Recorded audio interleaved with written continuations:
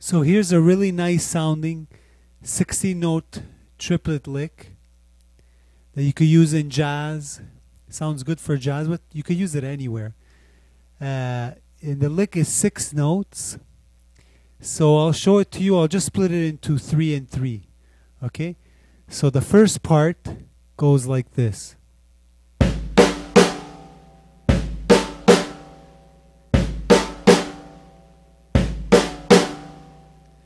And the second part goes like this.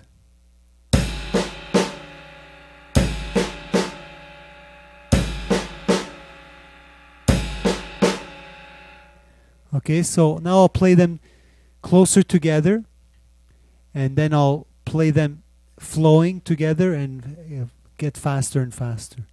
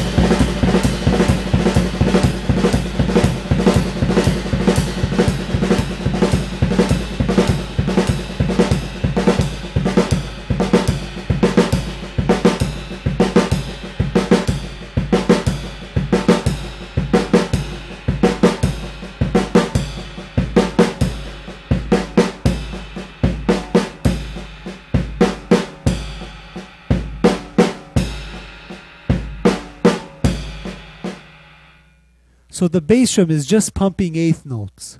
1 and 2 and 3 and 4 and 1 and 2 and 3 and 4 and. Okay? And just one thing I want to show you is when you start going fast, you need to use a technique on your hand to allow you to be able to move between the snare and the cymbal quickly.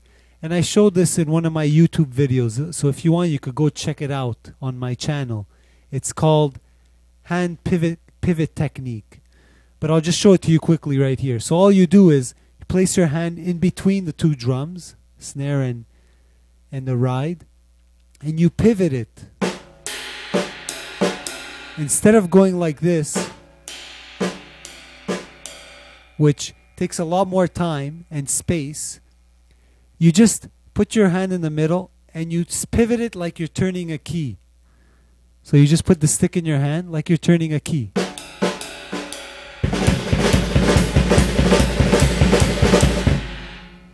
Okay, so now I'll play this lick in a groove so you can see where it sits in the groove.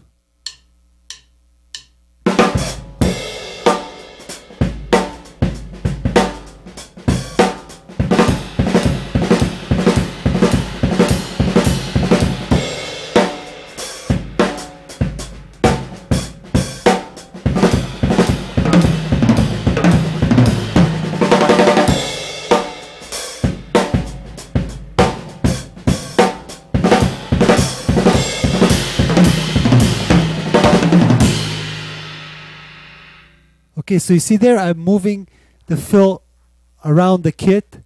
So with every fill that you learn a lick, you should really stretch it out as much as you can. Get the most out of it. So move it all around the kit once you get comfortable with the sticking, once you get comfortable with the fill, let's say just on the snare. Then start moving it all around. So just as an example, I was playing that kind of lick on the tom. So all I did was move the two accented notes, the right, left, and I just moved them on the toms. So this is the lick.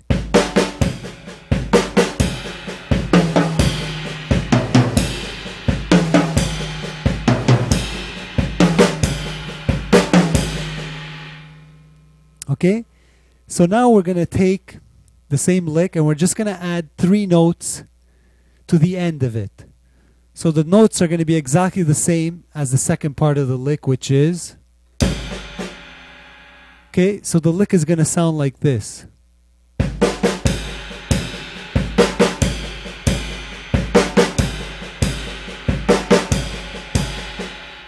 Okay, so I'll play it a bit faster.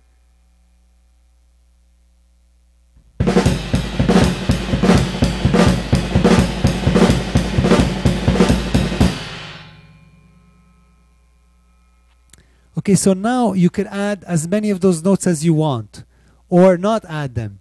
So it gives the lick a whole new dimension. You shorten it, you lengthen it, and it really creates, you could use this in like a solo. So I'll just give you a demonstration of that.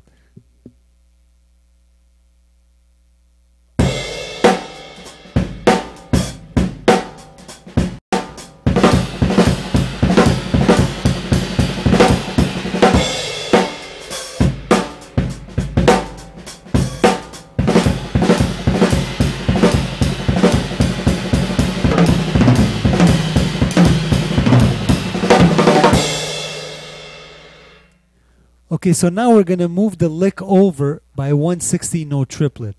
So this is going to give the lick a whole new feeling.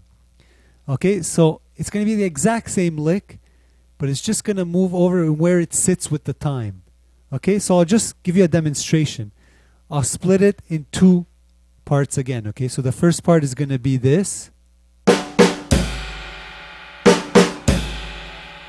And the second part is going to be this.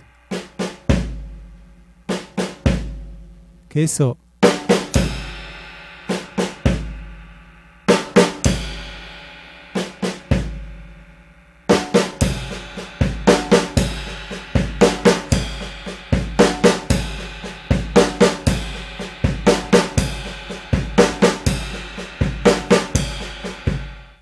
now we're going to add 3 notes at the end of this lick.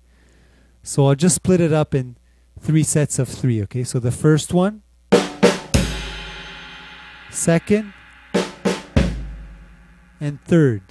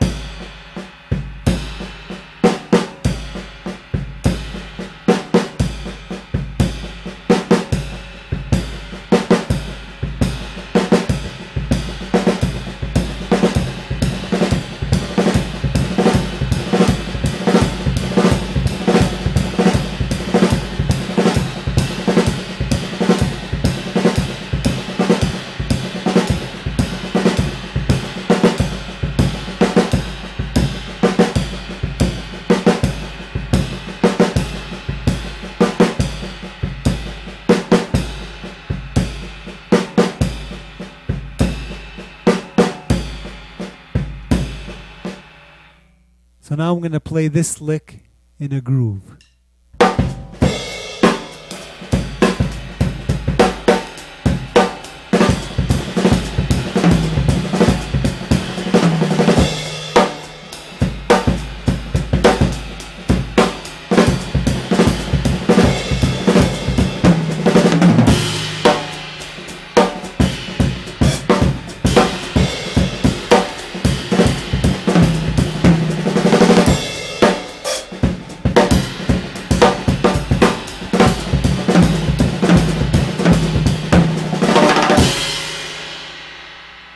Okay, so now you could switch between also in the same way, between the first 6-note lick and this one when we added the 3 notes. Okay, so I'll go between the 2 of them.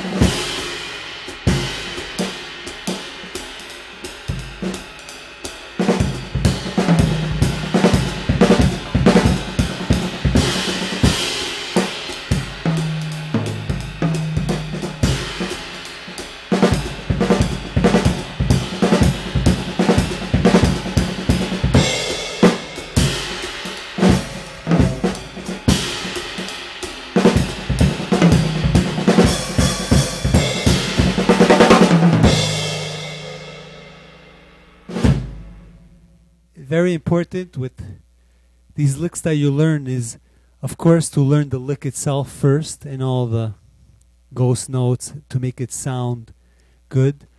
But then after that, the most important part of it is to really make it your own. And I know I say this all the time, but I find this very important. To really just improvise with it. Play it in as many different ways as you can. Try playing it in 16 notes, the same lick, so it'll be like a polyrhythm. Play it all over the kit.